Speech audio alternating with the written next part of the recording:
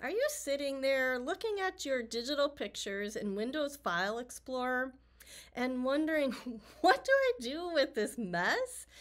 I'm here to tell you that folders can be your best friend in getting your pictures organized. Let's dive in.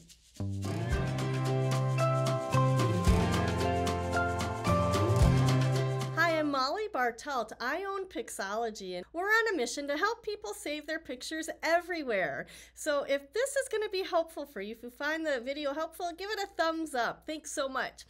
All right, right off the bat, the number one thing that's going to help you with your folders is having a good naming formula. Our formula is real simple. It's 4 digits for the year, a dash, 2 digits for the month, a dash, and then 2 digits for the date, a space, and a description. So you might have different forms of using the formula, but that's the formula to use, okay? So if you have pictures from Christmas Day, it's going to be, 2022-12-25, Christmas Day. Or if you have pictures from the month of December, it can just be 2022-12, December. It can be used in so many different ways, but having that basic formula is going to help your folders organize really nice and neatly for you, okay? Now, if you have seen any of my videos, you might know that we have a complete roadmap for organizing pictures once and for all. Today's video is just a basic tutorial on using File Explorer, and if you want to dive deeper into this topic, click a link down in the description below. It's on our master class. It's free and it shares the whole system, and that might be more useful for you after you get the folders down. All right, so we're going to take a quick tour of the File Explorer, and I'm going to show you a few tips and tricks to make organizing your pictures with File Explorer fun and easy. All right, let's go. Here we are in my pictures folder. You can see this path line right here. I'm on this PC in my pictures. Keep an eye on your path because this helps you compare pictures in different locations on your computer later on. Now, the interface for File Explorer has some key areas. We have the navigation pane down the left-hand side, kind of the work area, the view area in the middle, and then the details or preview pane on the right-hand side. Across the top, you have different functions that you can do, including move and copy and creating a new folder and looking at the properties of something. The tab we care the most about is the View tab. This is how you're going to structure your view to make it work for you, okay?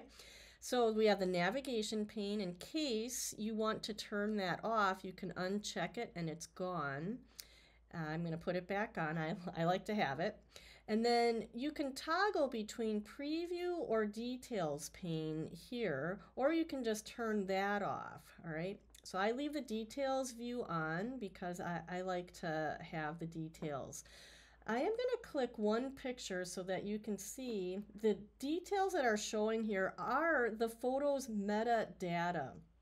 For those of you who want to know a little bit more about metadata, you can see the date taken here is something that can be edited, and you can also add tags to pictures. We think this is a little putsy in File Explorer, but it is possible. Back to the view here. When I click preview, instead of details, you get a larger version of the picture you have selected. So I'm going to leave the details pane on. And then the last thing that I want to point down at the bottom here is how many items are in the folder. We recommend that you keep between 25 and 250 items in a folder. That is optimal for scrolling and your computer to function and keep up with. Some people have literally 650 folders in their pictures folder, and it's a mess, okay? And then some people have like 10,000 pictures in one folder. That's unworkable too. Your folder is going to be really slow to scroll through, and so we want to narrow things down to have between 25 and 250 items. Okay, the next thing I want to talk about in the view area here is the layout. All right, I have extra large icons on. I don't think that's as useful as large icons. I feel like I can see more going on in my folders. than when I have extra large selected. So I stick with large icons or the details view. Under the details, you get to see a lot of information about the pictures, all at once. So size tags, the date of the pictures, and sometimes, the date of the pictures that's showing here is wrong. So we like to add the column date taken. And in order to do that, I'm going to just, I'm going to right click on it and unselect it. So this whole bar along here, you can add other columns by right clicking. So now I can select date taken. If you don't see it here, you just click on more and then you'll scroll down to the date taken and check it. All right. And sometimes that will help you, kind of figure out what's going on with your pictures, and sometimes not. But anyway, that is the details view, which I think is really helpful. The other thing I want to show you while we're in this view is when you right click on an area that doesn't have a file or a folder, you can select new and create a new folder. That can be helpful instead of having to go up to the home view and clicking new, although you can do it that way too. All right, let me go back to the view area here and go to large icons. One of the first things that you can do with cleaning folders up is look at folders that are empty. A lot of times people have new folders, and they'll even have new folders within new folders. We can just delete them, and it says empty folder, so I'm confident I can do that. Also, saved pictures and camera roll, those are often system generated by Windows, and I'll delete them. Sometimes they show up, when your computer updates, so we'll just delete those and clean that up. We also can rename the folders that are existing already. So watch what happens when I rename these folders with our formula that I told you about. So 2020-07, other photos. And then September 2022, those are just pictures from September. We use the month numbers in there now. And I'll just type in September photos. Okay, and then we have WSO 2018. That stands for Wisconsin Senior Olympics, which is near and dear to my heart. 2018 WSO photos. And then we have some zoo event, which I actually know happens in September. So I'm going to add 2019-09 zoo event.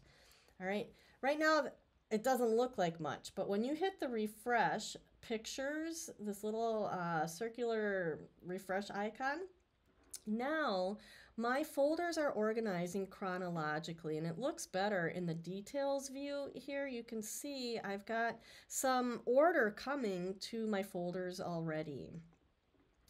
I also find that in pictures folders, sometimes people have old programs folders in there. So at one time I had Lightroom installed on my computer.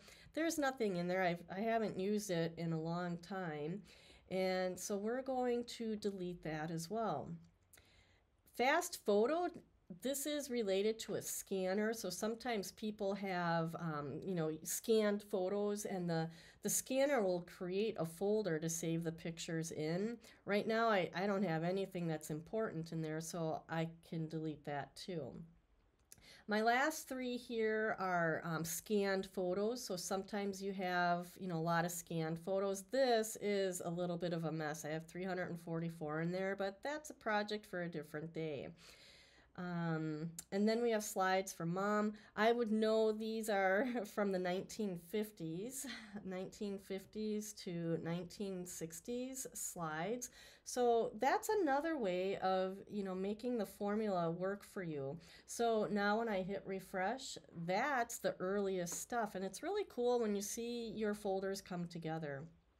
The video projects, you may see videos in your your pictures folder, like you've created project folders, and I would just move all your projects to one place. So I'll leave that in there for the time being.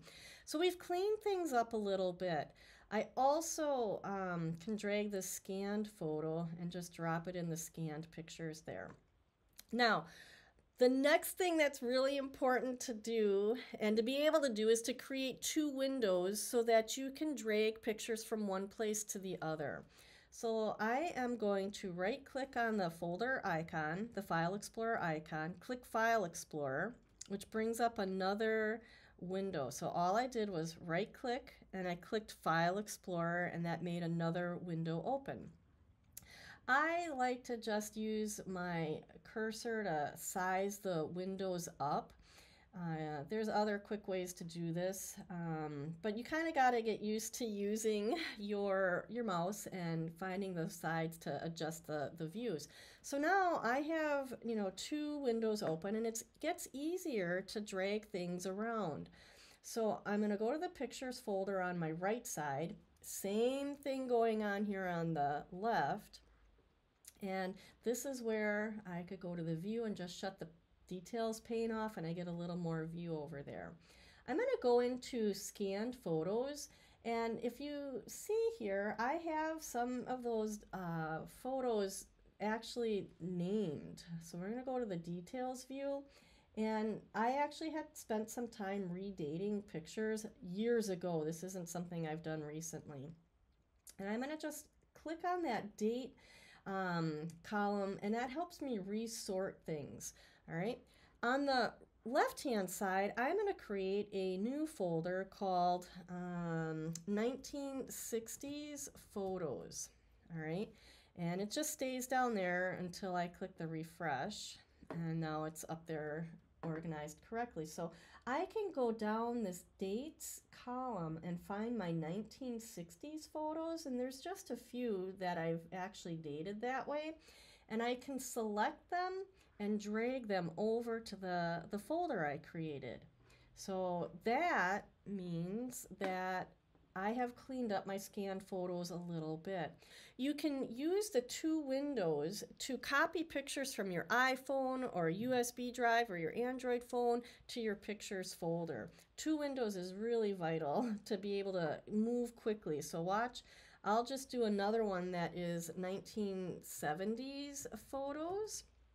I click the first photo, hold the shift key down, and then click the last photo, and everything's selected in between. And I just drag it over there. All right.